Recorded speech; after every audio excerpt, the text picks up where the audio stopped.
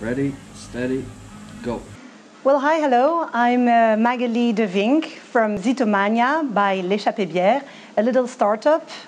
We are making beer tastings in an original way. I'm personally country manager of Brussels.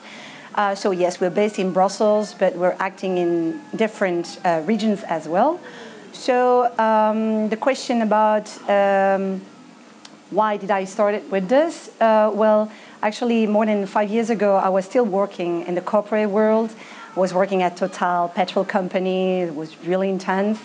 But then I decided to change of life, and somehow I came to my passion, and it was guiding, but specialized in beer.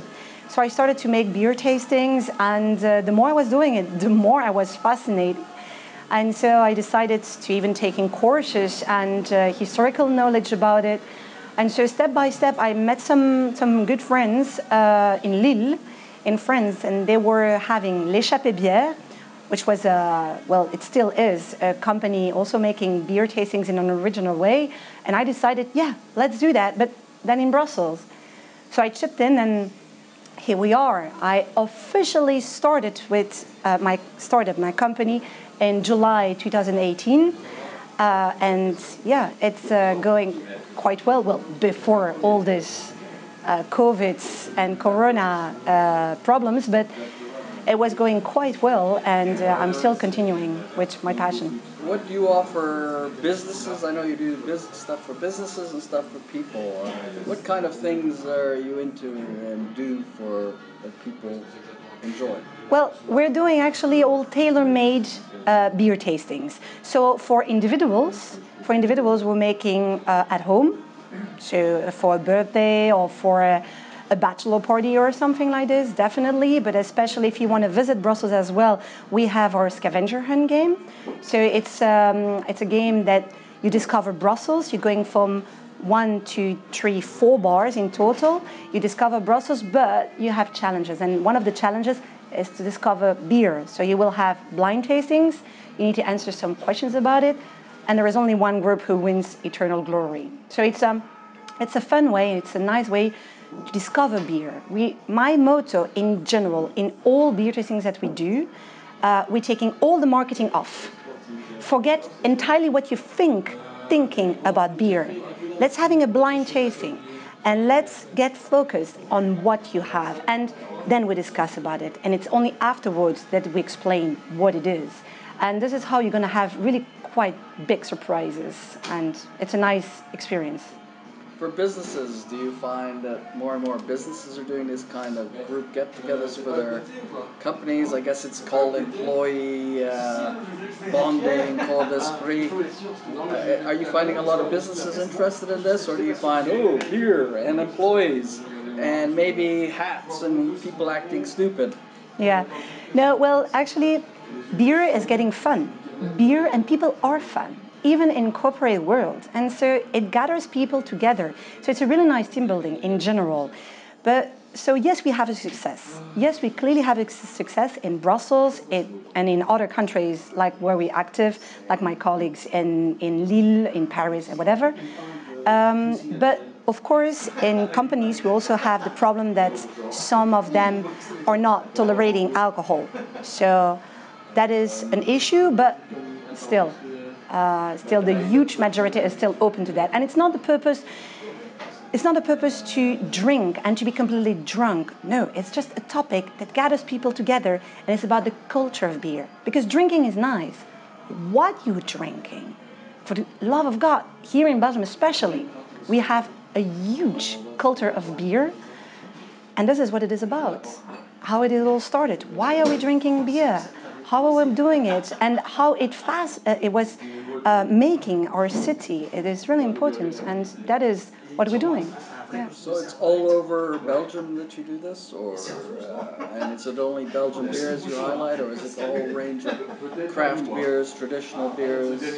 So in general, we are independent. So we are independent. We're not acting for any brewery. No, I have my preferences, but I really prefer to be independent in general. So I can do beer tastings with everything. even if I have my preferences, but I have no enemies. I'm not going to say like I'm rejecting those or I accept only those. No, I'm still open. And of course, it depends to which audience I'm talking to. I mean, like I said, it's tailor-made. So if you want to go in this bar and you only have those beers, well, yeah, then I'm going to do what I can. If I'm taking my own beers, I will propose a bigger possibilities and options, of course. But I really rather try to be really independent. Yeah. And in terms of the history of Belgian beers, you're big on the history. I once went with you and a beer club on a walk through Excel, and we were really, there wasn't anything to see, but you brought it to life and where things were with old photographs, and you could really see how that was. Where do you think Belgian beer is today, both the craft and the traditional? It's a really good question. Because I would say that maybe 200, 300 years ago, beer in Belgium was not more special than in other countries of region. It's just recently, those last centuries, that it changed a lot, and especially those last 40, 50 years. And here in Belgium, especially in the 80s, we had, of course, those really huge, big breweries. But you also had small family brewers, and they continued on a big scale, it's true. Most of the little breweries died, it's completely true, but we still had a huge knowledge and regional beers.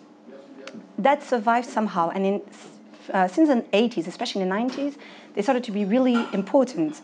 And we loved our quality beer. We had in Belgium quality beer. And recently, just to take in Brussels as an example, you had only one brewery, Cantillon, which, of course, we love. Cantillon is just, I mean, clearly the best. You cannot say no to that. They were the only one who survived over here. And then you have this new craft brewery, a craft movement of beers, which is fantastic, but that is completely new. This is coming from abroad. And so a lot of people say, like, Belgium, beer culture, it's over. They don't have the first place anymore. And I get the point, because it's true that this craft movement in other countries and in USA, New Zealand, and I don't know, and even in France a lot and so on, yes, it's a nice movement. Yes, they do excellent beer. But it doesn't erase the beer culture that we have since, I would say a century ago, and how brewery culture survived in Brussels and in Belgium. And that is what is making Belgium interesting. What survived. That's important. So where does your company go from here to survive? You hope that the business will come back, or how have you adjusted? So with the crisis, you mean? Yeah. Well, I'm a really positive person. For me, in general, this is a huge crisis. You need to accept it. It's not the first sanitary crisis that we have in history. I mean, in my beer tastings, I was always explaining it. You had the cholera. Jesus, man. But the cholera killed more than you can imagine. And that was in the 19th century, several times. It changed our city. Even beer was recommended at some point to drink if you were sick. So I was talking about this several times. And if you look at a historical point, it is a huge crisis, but it will get over. You just need to be patient, keep positive, and it will come back. On the moment itself, it's difficult because you're losing everything. We lost everything. Yeah, it's true. We have zero income. Now it's starting back really slowly. And it will come back. But we need to be patient. And we need to accept and keep positive. Because for me, the companies who are going to succeed, well, they need to be okay. But the companies who are going to get through the crisis are the ones who are positive. And they will believe it will be okay. That is... So yes, we will be fine, but not before 2021. In the meantime, let's just do really nice stuff that we had no time to do before, like we're doing a lot of brewery visits. I'm more active with my own stay vacation. I don't know if that's a real stay vacation. That was correct. That's good. I'm really into that, and I'm doing staycation. Sorry, that was the point. Staycation. That's the thing. So, and I'm even doing now more tours. They are more focused on local Brussels. So that is, I'm really looking forward. Like going to do a visit in the Basilique, of Kuckelberg, and then it will be Brussels and not Brussels. It will be beer and the church. So that is one thing, and another I'm really looking forward, that I really enjoy everybody to do. It's to do a beer tasting in the Museum of Sewers. Brilliant to understand Brussels, how the city entirely changed, and then we're having a beer tasting related beer and water, the importance of water into beer. So I'm a passionate person.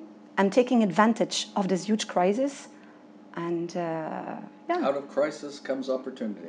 This is how I think we can learn of it. Definitely. Thank you, Magali. Here's to you. We're at the Piton. And let's say hi to your dog. Oh. Thanks for bringing your dog. My dear Josie. Huh? Julien? Pierre Josie. All right. That's great. Yeah. Here she is. Okay. Woohoo!